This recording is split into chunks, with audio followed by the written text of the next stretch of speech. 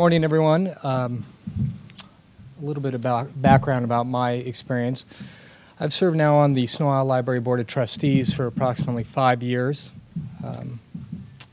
Over those 5 years, I've been impressed with its mission, leadership, its employees, and the service that it provides to its clients. Over the period of 5 years, I've seen how the library system is critical in the development of our communities. I can tell you as President of the Board of Trustees that the future has never been so critically important to the Sno-Isle library system. Our public libraries are more than simply brick and mortar locations full of books, and they're more than simply a red box location that you can get books from as well. We serve as community doorways to reading, to information, resources, and we provide opportunities for lifelong learning. Our 21 community libraries serve as centers for people to gather, to share and discuss ideas, to learn and appreciate culture, to search the past, to enjoy the present, and to explore the future. Our libraries help toddlers, preschoolers, teens, adults, retirees become literate and enjoy being lifelong learners. We help individuals find jobs, retrain themselves to be rehired, or advance in their careers. We assist entrepreneurs with information on how to start a business and to make their business even more successful. We provide opportunities for high knowledge pursuit, and we support those who want to right society's wrongs by enabling high trust civic dialogue with communities and the region through our Issues That Matter program.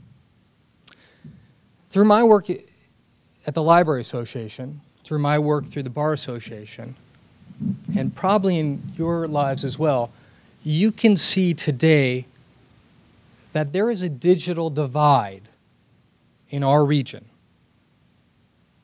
This divide is simply not between the haves and the have-nots. It's not just a geographical matter between the rural communities and the urban communities. In fact, the divide also includes those who can't, don't, or don't know how to go online and to access the universe of information available there.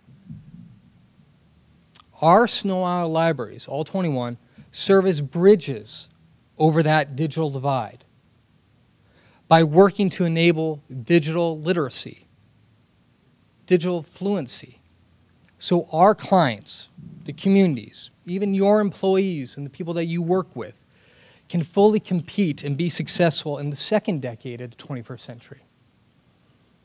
Quite frankly, I think libraries today are the best investments around.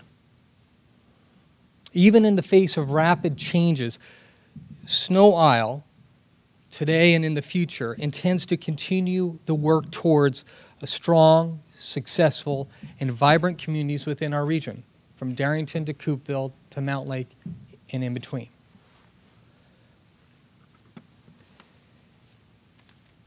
And for today's conference, and when I talk about rapid changes, it's the perfect lead into our keynote speaker. Glenn Heemstra is an internationally respected expert on future trends. He's founder and owner of Futurist.com. He's going to make you think about emerging ideas, trends, technologies. He's advised professional business, governmental leaders for over 2 decades. He's cited in publications you may have heard of: The Wall Street Journal, USA Today, LA Times, The Economist. He routinely assists small businesses that you may have heard of that are around this area: REI, a small place over across the water, Microsoft, and a small business we know as Boeing. So ladies and gentlemen, I'd like to welcome to the stage our keynote speaker, Glenn Heemstra. Glenn?